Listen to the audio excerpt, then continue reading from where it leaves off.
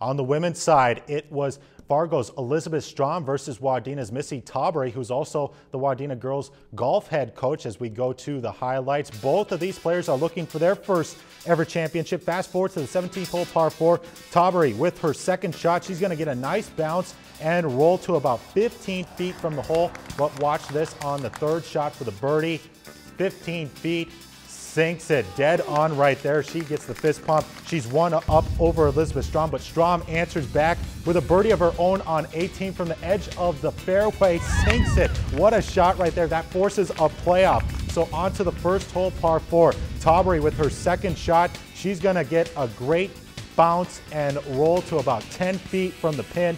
That would be enough for her to win the hole and the match. She is your 2012 champion, winning in 19 holes. We'll have her reaction in a little bit. Let's take a look at the other champions. Executive champion Lee Hedleved takes that one. Brian Patterson takes the senior men's championship. Joe Mayer of Bemidji takes the Masters championship, and it's Bagley's Aaron Leeds that takes the junior championship. If you've enjoyed this segment of Lakeland News, please consider making a tax-deductible contribution to Lakeland Public Television.